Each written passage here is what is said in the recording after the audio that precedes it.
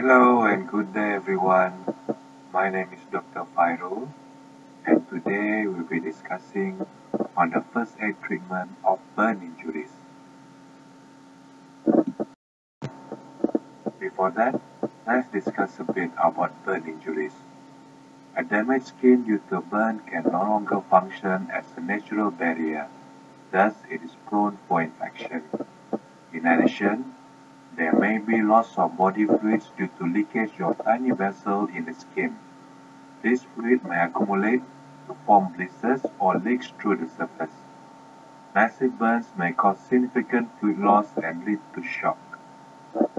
Burns may also be related with other injuries such as inhalation injuries, and infection may develop later. There are multiple types of burn. 1. Dry burn due to direct contact with hot surface or flames. Second, electrical burn due to exposed to lightning strikes or low or high voltage currents. Third, chemical burn due to exposure to industrial chemicals or domestic chemicals and agents. Fourth, scalp burn due to exposure to hot liquids such as coffee, hot oil, and also steam. And last one is radiation burn, which the most common type is a sunburn, or can be caused also due to exposure to ultraviolet rays or radioactive source such as X-ray. Burns are classified based on the severity of skin damage. There are 3 degrees of burn. First one is first degree, also known as a superficial burn, which involves only the epidermis. In superficial burn, there are tenderness, redness, and swelling of the skin. In a second degree burn, also known as a partial thickness burn, the whole epidermis are affected.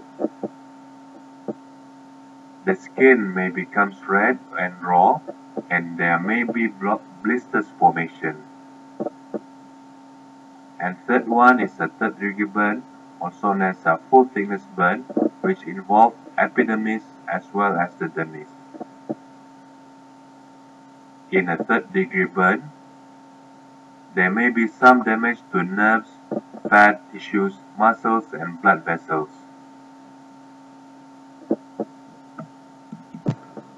The target of first aid treatment in burn injuries are 1. To stop the burning process, 2nd. To prevent risk of infection, and 3rd. To minimize swelling and reduce pain. Firstly, irrigate the affected part with cold water for at least 10 minutes or until pain is alleviated. Any constricting clothing, watches, belts, or jewelry should be removed from the affected area before it becomes swollen. Once the burn area is cooled, cover it with a sterile gauze or dressing. Then the area should be bandaged loosely as it later may become swollen. Few important points.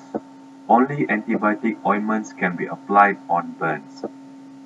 Prevent from using adhesive dressing or tape because skin may be damaged when removing them later. Do not puncture blisters. Cover the blister with a non-adhesive sterile dressing if it breaks or it is likely to burst. It is not recommended to use any sort of specialized gels, sprays, or dressing to cool down burns. Few conditions related to burns which mandates urgent referral to the hospital are 1. Extreme age groups, child or elderly. 2nd, all second degree burns larger than 10% of the total body surface area. 3rd, all third degree burns. 4th, inhalation injury. 5th, chemical burns. 6th, electrical burns. 7. All burns involving major joints, genital area, feet, hands, and face. And last one, burn patients complicated with other injuries. Thank you very much everyone. Hope you enjoyed the video Have a nice day.